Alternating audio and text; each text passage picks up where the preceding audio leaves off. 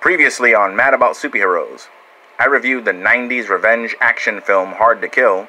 I waxed nostalgic over its amazing martial arts action, its incredible cast, and its controversial star. Now showing on Mad About Superheroes, Hard to Kill Retro Review. Also available from Mad About Superheroes, Harley Davidson and the Marlboro Man Retro Review, and Batman 89 DC Comics Review. Wolverine first appeared in the last panel of The Incredible Hulk number 180, and with his first full appearance in Incredible Hulk number 181 in 1974. He was created for Marvel Comics by writer Len Wein and artist John Romita Sr.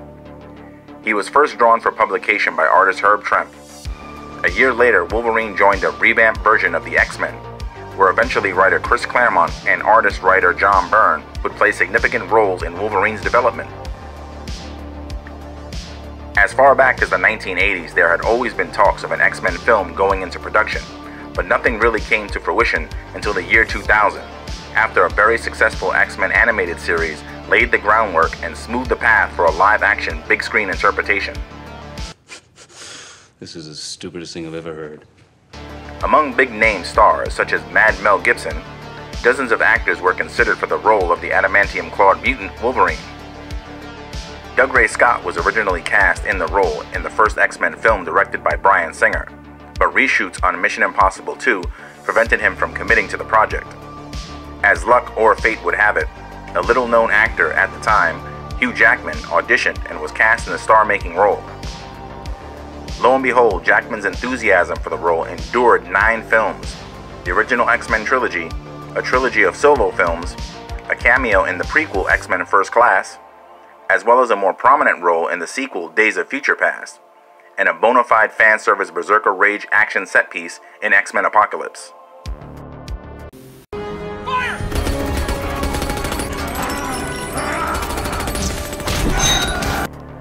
The dedication and genuine respect and love for the character Wolverine that emerges in Jackman's performance earns him an immeasurable amount of reverence from die-hard fans of the X-Men Marvel Comics.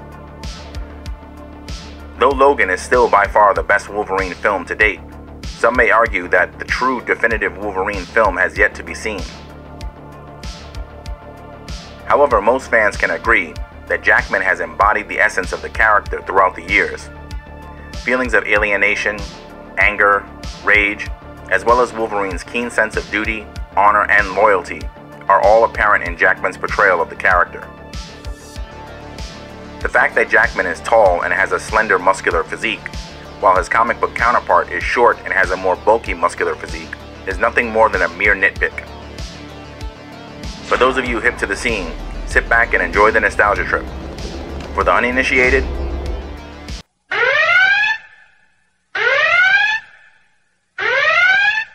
Mad About Superheroes presents Comic Book Movie Flashback, the Wolverine Trilogy.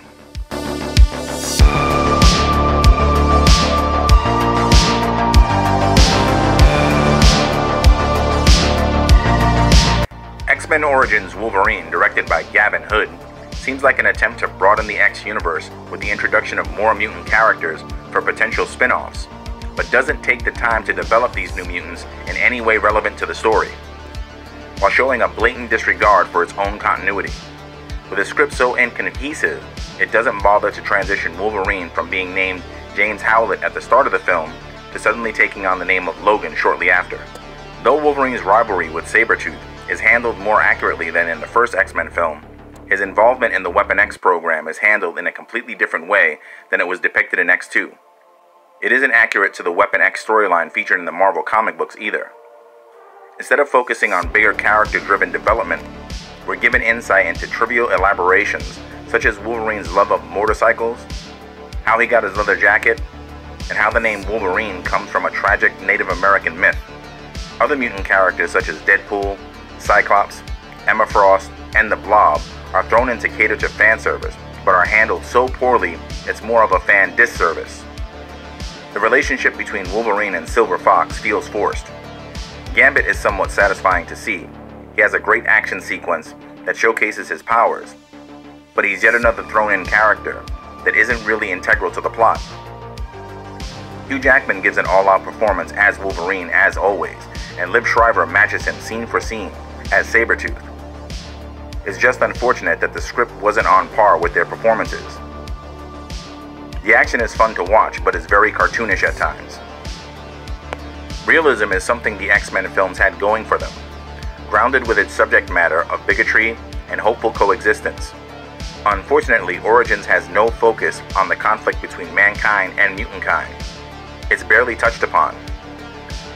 Deadpool was surgically enhanced and becomes Weapon 11, given a mixed bag of powers extracted from various mutants. Though Ryan Reynolds is perfect for the part of the Merc with a mouth, his trademark wisecracks and potential to break the fourth wall are gone, because they've essentially neutered the character. X-Men Origins Wolverine is a convoluted mess of a film that doesn't concentrate on a cohesive story. All that said, it's a mess I still enjoy to watch, in a dopey Saturday morning cartoon way. Although I think that statement is a disservice to most Saturday morning cartoons. Objectively, it's a bad movie, but like a car crash or a train wreck, sometimes you just can't look away. You even know how to kill me. I'm gonna cut your head off. See if that works. During the 80s, artist Frank Miller and writer Chris Claremont collaborated on a 4-issue limited series titled Wolverine, a story arc director James Mangold's The Wolverine drew inspiration from. Though the film is influenced by the Claremont-Miller story and utilizes most of its key characters, for better or worse, the film moves in its own distinct direction. Consumed with guilt and depression over killing his former teammate Jean Grey, taken over by her Dark Phoenix persona, Logan has vowed to keep his inner animal caged within, giving up the selfless hero routine for a life of solitude in the Canadian wilderness, sinking his sorrows into the bottom of a bottle, until a group of hunters fail to properly track and execute a brown bear they've shot with a poison-tipped arrow. After Logan reluctantly ends the bear's suffering, he tracks the sole surviving hunter to a bar and gives the hunter a taste of his own medicine. When the bar patrons try to intervene, Logan is backed up by Yukio, a young mutant who has the ability to envision people's death before they occur. Yukio represents Bushido, the CEO of a technology company who's dying of cancer. Logan saved Bushido's life during the Nakasami bombing. Bushido wants Yukio to bring Logan to Japan. While in Japan, Logan learns Bushido's true motive for summoning him, his endeavor to cheat death a second time by transferring Logan's mutant healing ability into his frail, ailing form. Granting him the immortality Logan feels has cheated him from a warrior's honorable death. Logan initially believes this task to be impossible, but he's soon proven wrong when Bushido's doctor, a mutant called Viper, injects a parasite into Logan's body that weakens his healing factor. Meanwhile, Bushido's death provokes a family feud that threatens the life of his granddaughter, Mariko, who's inherited all of her grandfather's massive wealth and power. Logan is thrust headfirst into a situation where he must embrace his true nature as a warrior and protect Mariko from overwhelming odds, all while trying to prevent his healing ability from falling into the wrong hands. Though all of the X-Men films are filled with continuity issues, the character of Wolverine is the most muddled. For example, 3 previous X-Men films established Logan has no memories of his past prior to 15 years. Yet in the Wolverine, he suddenly, without explanation, remembers the Nakasami bombing and Bushido. However, this is only a minor nitpick compared to the gaping plot holes in the aforementioned X-Men Origins Wolverine. Having played the role of Wolverine several times at this point, Hugh Jackman owns the role of the adamantium-clawed mutant. Jackman just gets better and better, never phoning in the performance. Though I thought the high bar was X2, I'm happy to be wrong. The Wolverine explores Logan's inner turmoil over who he's meant to be versus who he wants to be. The film starts off with a much more grounded tone than its predecessors, but unfortunately that tone is not maintained by the film's third act, which is a cartoonish departure from what was established in the first 2 acts of the film. Personally, I think a samurai sword fight between Logan and Mariko's father and a battle with a dozen ninjas would have been a preferable end game. Instead, we got a final battle between Wolverine and a giant mech version of the Silver Samurai. During his fight with his much larger adversary, Logan's trademark claws are severed, a powerfully effective and unexpected scene. The Wolverine makes good use of the popular post-credit scene, with a well-executed attempt to ramp up expectations for X-Men Days of Future Past, which features the reunion of Magneto, Professor X, and Wolverine. Another bit of fan service reveals Logan's comic-accurate costume, but unfortunately, this scene ended up on the cutting room floor, but was made available on the DVD release of the film as a deleted scene. Solid performances from a stellar cast, great action set pieces, and a character-driven story make The Wolverine a very enjoyable experience. Though the PG-13 rating holds it back a bit, Hugh Jackman and director James Mangold took a big step in the right direction. And though we didn't know it at the time, the best was yet to come. What kind of monster are you? The Wolverine. Logan, directed by James Mangold, is loosely based on the comic book story arc Old Man Logan, featured in Wolverine issues number 66 through 72. Written by Mark Miller and illustrated by Steve McNiven. Akin to its source material, Logan is inspired by old westerns, such as Shane, which is referenced within the film, and The Unforgiven. Metaphorically, Logan is a retired lawman who reluctantly picks up his guns for one last crusade. In his final installment in the X-Men franchise, Hugh Jackman, Logan, now past his prime and retired from the hero biz, spends his nights as a chauffeur and hustling for prescription drugs to help an ailing Professor X. Logan is soon charged with protecting and mentoring a young mutant named Laura. He quickly realizes she needs little protection, as her ferocity and mutant abilities are much like his own. Though Laura doesn't need protection, she's in desperate need of guidance. Hugh Jackman and Patrick Stewart are at their best, shining in their respective roles, as well as sharing an extreme amount of chemistry. The duo successfully elevate the iconic status of these fan-favorite characters, a fitting final portrayal of Wolverine for Jackman, who delivers his most character-driven performance in the role as a broken hero that's tragically lost his way. Logan's care and affection for Xavier speaks volumes in the film. After an implied incident that an ailing Xavier and his unstable abilities inadvertently harmed or possibly killed his students, maybe even the X-Men themselves, an empathetic Logan is steadfast at Xavier's side. A similar incident occurs in the aforementioned Old Man Logan storyline, in which Logan is tricked by an illusion perpetrated by Spider-Man villain Mysterio into slaughtering his teammates, the X-Men. X-23 is a character that first appeared in the X-Men Evolution cartoon series and was later incorporated into the X-Men comics.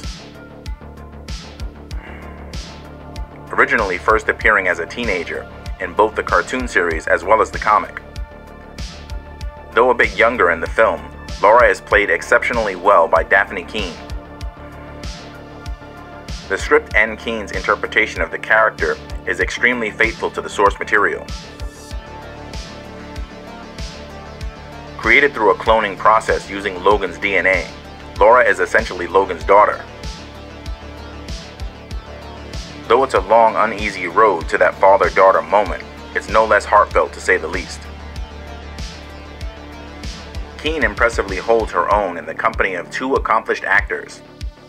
The family dynamic that's achieved between the leads is plausible and excellently played by all involved. The tenure invested in both characters by Stewart and Jackman, and their portrayal of their characters in this film, make their eventual death scenes very effective and extremely emotional.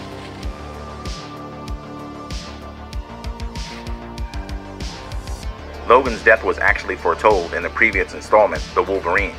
I'm always right. All I can see is one part of a person's life, their death. And I saw yours. So what did you see? I see you on your back. There's blood everywhere. You're holding your own heart in your hand. X-24, another clone of Logan, is sent to capture Laura and eliminate all that stand in his way, which leads to X-24 killing Professor X and eventually Logan himself.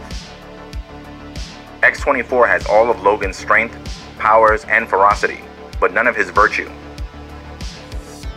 which provides interesting insight into what Logan could have been twisted into had he not fought so hard to hold on to his humanity. Steve Merchant does an excellent job as Caliban, a mutant with the ability to track other mutants. Caliban helps Logan take care of Xavier, and is Logan's only friend, and unfortunately is forced to use his abilities against his friends. Boyd Holbrook gives a solid performance as Donald Pierce, the leader of the Reavers, a group of cybernetically enhanced soldiers sent to retrieve Laura. The R rating permits the film to indulge in an excess of violence and bloodletting Wolverine is most commonly associated with per the source material, which establishes a much darker tone than any other previous X-Men film. Logan definitely goes its own direction, but stays true to what's come before, in both cinema as well as the printed page. Logan is gritty, violent, dramatic, action-packed, and most importantly, heartfelt. Logan is thus far the best version of the character to grace the silver screen.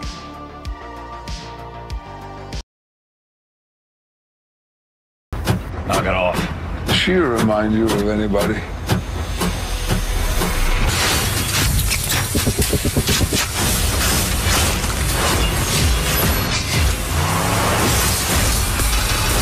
I'm a fan, by the way.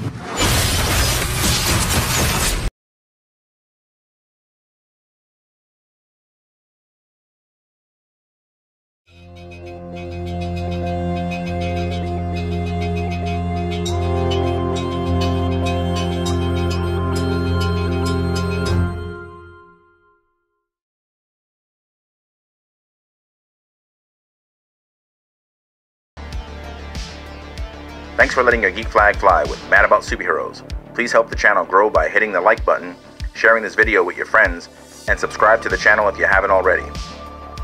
Also, please visit Mad About Superheroes homepage and check out more of my content.